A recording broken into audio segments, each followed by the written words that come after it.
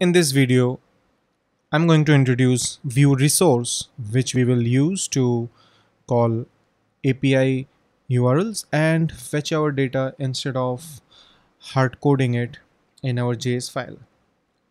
So if I right now go to my main.js, you will see this is the to-do which I am passing to the component, right? So let's quickly create the API, which will be the first part of this video, and then we will refactor our Vue component so that it uses the API call instead of this hard-coded data.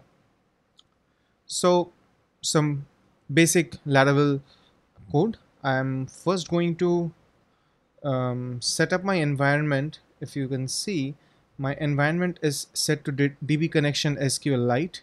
Okay, and let me create the, okay, this is the database file which I have created, a simple blank database file. And then let's create our first migration and model.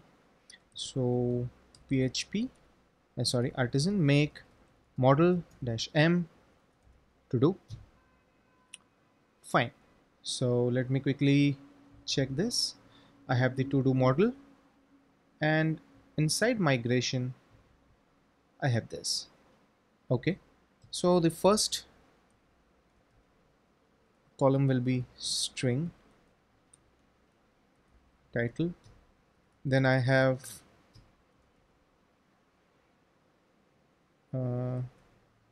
boolean completed. Okay, and now that we are using the API, it will be better if we start saving the user ID. So I'll save the integer user ID unsigned. Okay, so we'll have to inside our model.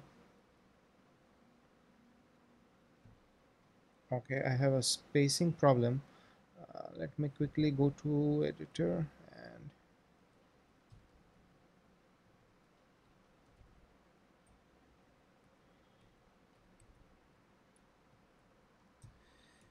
so editor config is a file which tells the editor what are the different configurations in terms of indenting and everything which should be maintained. So now what will happen is I'll automatically get 4 spaces as the default tab. I like to have the configuration set properly so that the code looks proper in every editor. Anyway, so title, completed, and user ID, these are the 3 fields which you are going to fill. Okay, and yeah, we have the migration file ready. So PHP artisan migrate, we have successfully migrated. Let me SQLite browser. Okay, open database.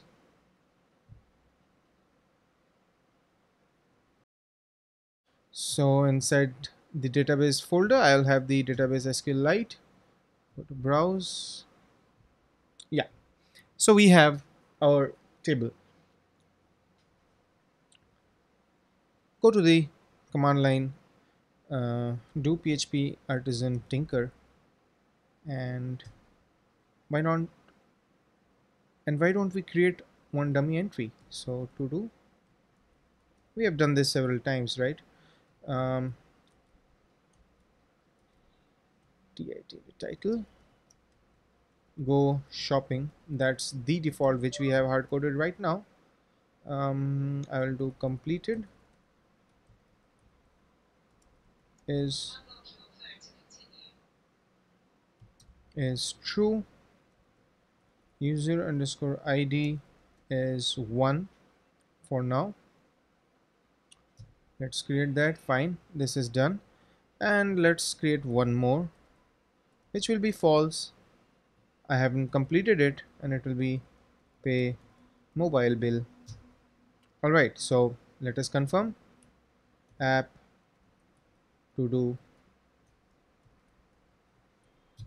all, and we are getting it. So we have some data in our database, right? Quickly open our routes file. We'll go here, we'll create a route group. Okay, an array with prefix as API slash v1. Okay, function inside that route get, what do we call it, to do's, right? So again a function. In this, what we do is return app slash to do all. All right, nothing extra right now, pretty simple stuff. And let's quickly check if we are able to get the data. So localhost 8000 slash API. Okay, so we are getting it, but there's a small problem, which is the completed is coming as a string.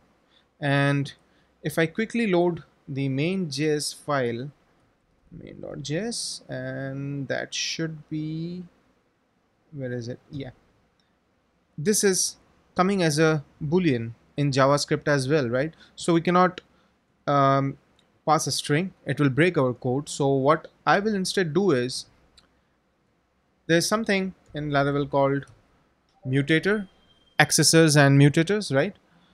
I have previously created a Vue tutorial on that, but anyways, I'll quickly go through over it again.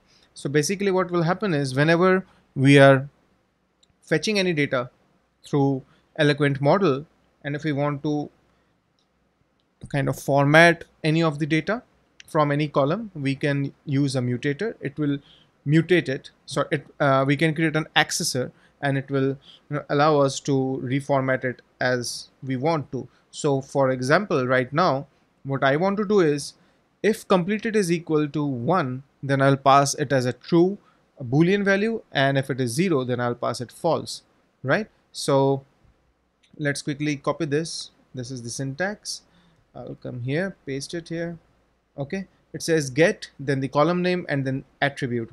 So get an attribute is compulsory. Our column name is completed, so we'll do that, and we automatically get the value as a parameter.